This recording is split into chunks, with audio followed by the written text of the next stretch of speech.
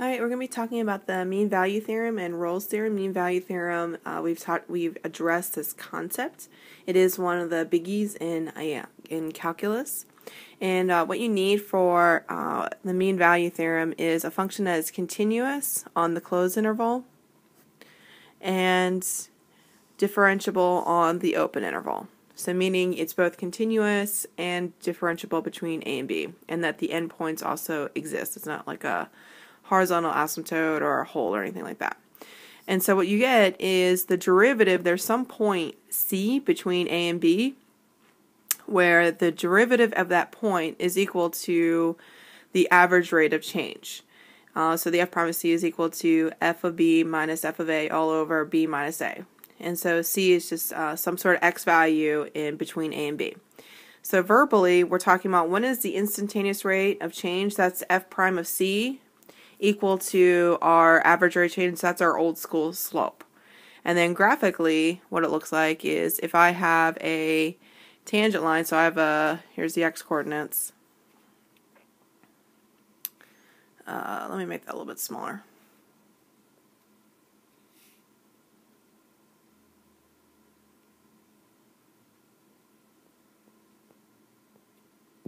Yeah.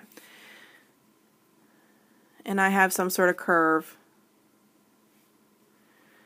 And here is A.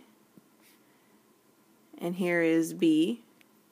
That the slope of my secant line, which is this thing right here, remember secant line hits it twice, there exists some sort of C between them, here's C, that if I find the tangent line at that point, that my secant line and my tangent line are parallel.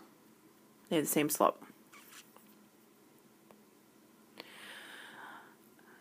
A special subset of mean value theorem is Rolle's theorem. And so what you need is you need to be able to have the same thing as mean value theorem, a function that's continuous on the closed, differentiable in the open, and the y values, the endpoints, have to be equal. They have to be the same. So this graph would look something like maybe like a parabola, and so it's coming around and it comes back down. And so notice that my y coordinates, my little dots here, are going to be at the same height. That's what Rolle's tells us. And so what happens is if we have the same y coordinates at the beginning and the end, then there exists a maximum. That's f prime of C is equal to 0. That means there's a horizontal tangent line somewhere where I have a maximum or a minimum.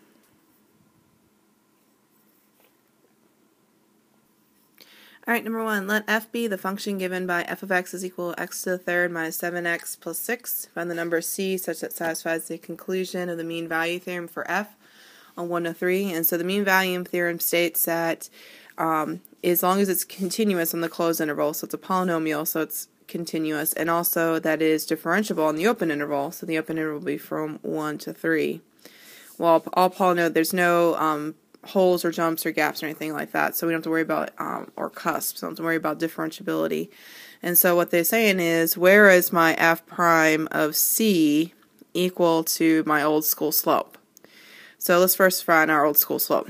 And so my x1 is 1, and so if I plug that in, my y1 is going to be, I think, 0. My x2 is 3.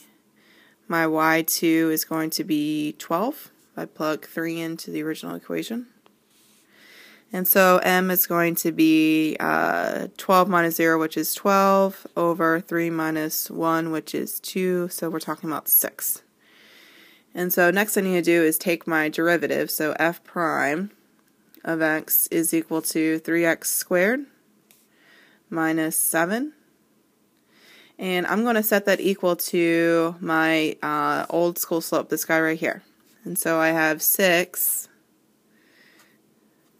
is equal to 3x squared minus 7. And I'm just going to add 7 to both sides. And so I have 13 is equal to 3x squared. Divide both sides by 3. So x squared is equal to 13 over 3. And then finally, in order to get rid of the squared, I need to take the square root of both sides. And so my c that they're looking for, c is going to be plus or minus and we'll just leave it as a square root. We don't need to simplify. We'll do 13 over 3. All right, number 2, let f be a function that is differentiable, and also that f double prime of x is greater than 0, so that means we're talking about a positive number. Using the chart below, find a positive number r. That's where this positive comes from, this positive number r. Having the property there must exist a value of c, that's some sort of x-coordinate, where c is between 0 and 0.5. So we're looking between these x-coordinates. And that f double prime, so we're looking at the second derivative of c is equal to that positive value of r. And then give reason for your answer. So we're not going to really deal with f of x because we're talking about the second derivative. So we don't need to worry about these guys. We're looking at second derivative means we have to look at the first derivative and find the slope. So we're going to find so my x1 is equal to 0. That means my y1 is going to be that f prime of 0, which is 0. My x2 is 0.5, so my y2, which is f prime of 0.5, is equal to 3. And so my m is going to be f prime of 0.5 minus f prime of 0 divided by 0.5 minus 0. Well, f of 0.5, so that's our 3. So 3 minus 0 divided by 0.5 is equal to 3 over 0.5, which is 6. So that's our r. That's our positive value r. And so they want us to give us reason for the answer. So by the mean value theorem, since we're talking about continuous on a closed interval and differentiable on an open interval, there must be a c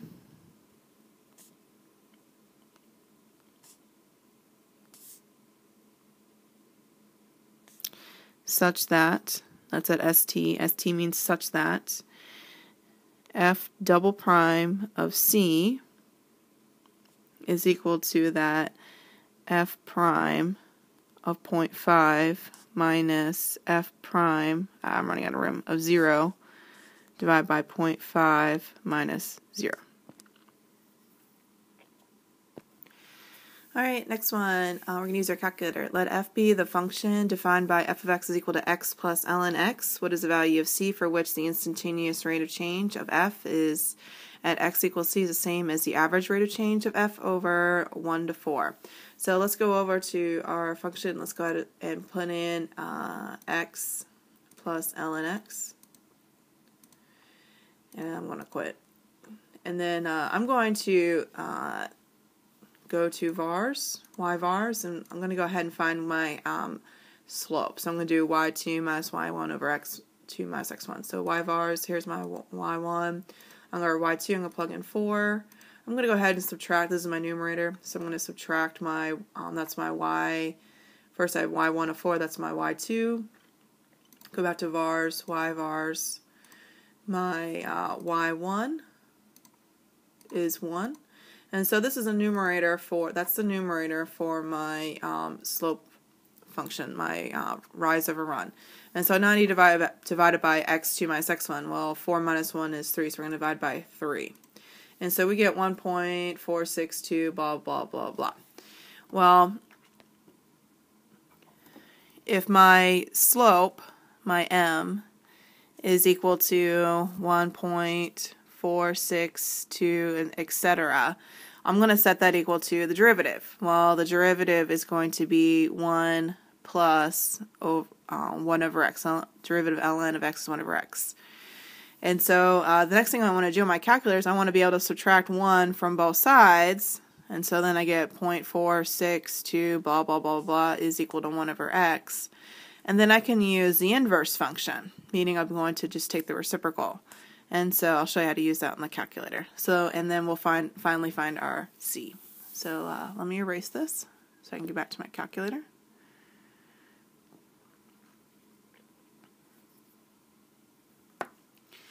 Alright, first thing we do, again, we're going to subtract that 1. And then next we're going to use the inverse function. It's right under the reciprocal function. It's underneath the math. And so we're going to hit the reciprocal. And so there's our answer. That is our C. And so our C is going to be 2.164.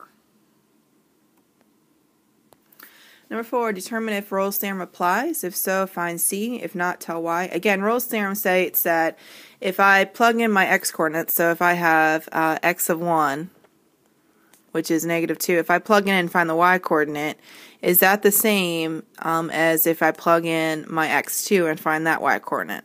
Well, if you plug in -2 and 2, you're going to get 8.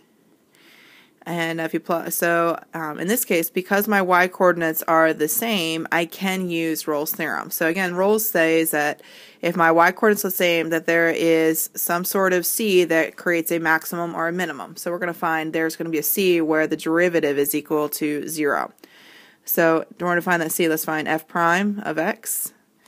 It's going to be 4x to the third minus 4x. And we're going to set that equal to 0. And I'm going to factor out a 4x, so that leaves me with x squared minus 1 is equal to 0. So I have 4x is equal to 0, and I have x squared minus 1 is equal to 0. Well, 4x, if I divide by both sides by 4, I get x is equal to 0. That's one of my c's. And I can add 1 to both sides, and I get x is equal to plus or minus 1. Those are my other c's. And so these are the value of c with Rolle's that make our derivative equal to 0. So these are potential where we might have maximums or minimums. All right, number 5, let f be a function that's differentiable in the interval from 1 to 10.